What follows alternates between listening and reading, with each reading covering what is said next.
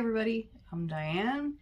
I'm an enrolled agent with Grassroots Taxes, and I talk about all things tax, finance, and small business. And today we're going to talk about the end of the year for your small business.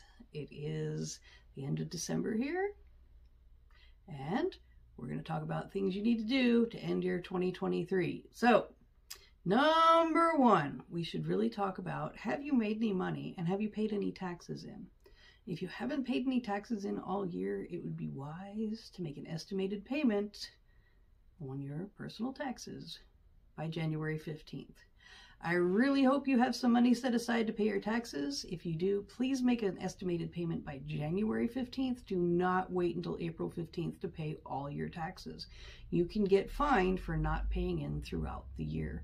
If you are not paying in regularly on a salary, you probably should make an estimated payment by January 15th.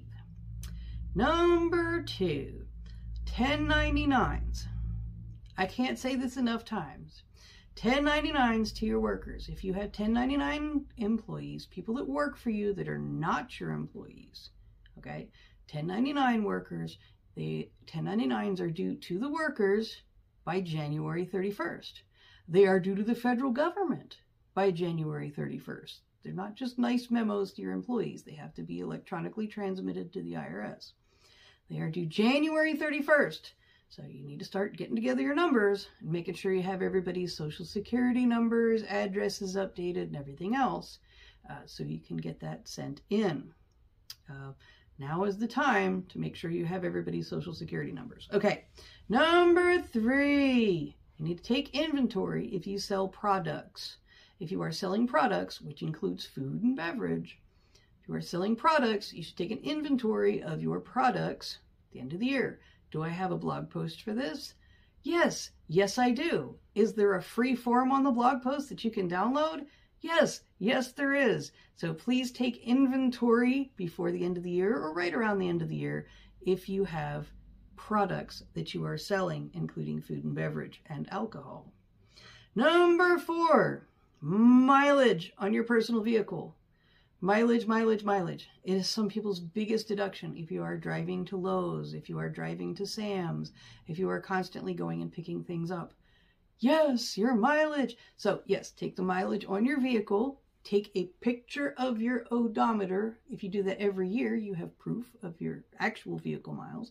And then go back and start figuring out, making sure you've kept a log all year of your mileage. And if you haven't done that all year, when would be a good time to start?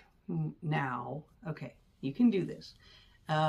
There's lots of apps out there. If you're not using a mileage app, now would be the time to start installing one on your phone and start doing it now. Okay, number five, bookkeeping. Let's be honest.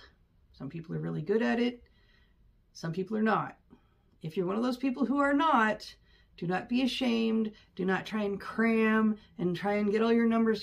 Just please ask for help. Get yourself a bookkeeper.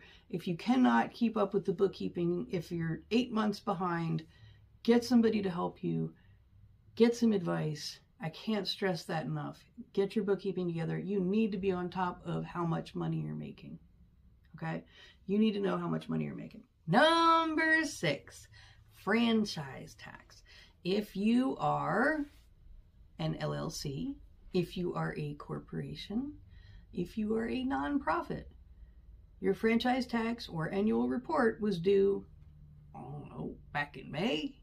If you have not filed it by the end of the year, you will be revoked come January 1st. So go back, log into your Secretary of State. This is for my Arkansas people specifically on the revoked, or states that have franchise tax, of which there's only like 20 some now that have franchise tax.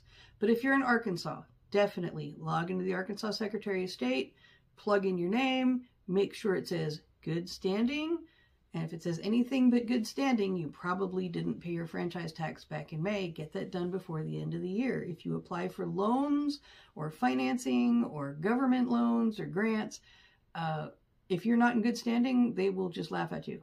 You need to keep up with that stuff. Okay, number seven, labor posters. I am sure you have gotten a ton of junk mail telling you you need to spend $80 on labor posters. You do not. Do you need to have labor posters? Yes, you do. But they're free. Go to your state's Department of Labor and plug in labor posters, and they will tell you every poster that you are required to have for your employees. It is information that needs to be posted, like how to get unemployment, how to claim workers' comp, what minimum wage is. They need to be notified of all this stuff. It's the law. So download your labor posters and hang them up somewhere where your employees can see them. Number 8, annual meeting. I know. But Diane, Arkansas changed it and most states don't make you have an annual meeting. I don't even need this. I don't need anything. There's default, right? If you want to treat your business separately from a person, from your personal, right? So if you want to be separate from your business, if you want to have that limited liability, you cannot pierce the corporate veil. The more you treat your business like a business, the more you pretend you're Walmart and not mom and pop shop, okay? The more you treat your business like a business, so have an annual meeting, write it down, treat your business like a business. You will look, when bad things happen, when you get sued, when you get audited by the IRS, you will look so much more official, like you're actually treating it like a business. They will respect you way more. Number 9, 1099-K forms. You probably got some of these for processing credit cards. This year, I strongly advise we report them separately from your income. They're going to want it that way next year, I think, unless they change the laws. This is a good practice here. Get all those 1099-Ks for your payment processors, and let's add them up and report them separately as, separately from the sales. Take out the tips, take out the stuff. It's a really complicated process, but get those 1099-K forms and let's start reporting them correctly. Okay? New stuff on my blog. Oh my gosh, I am going to have so much more stuff on my blog. I got a new website. So read my blog, grassrootstaxes.com. Also, follow me on social media. You know how to do all this stuff. Remember, like, subscribe, ring the bell for notifications, okay? Should have new videos coming out every week for the next couple months, I hope. And I hope to see you in 2024 at tax time.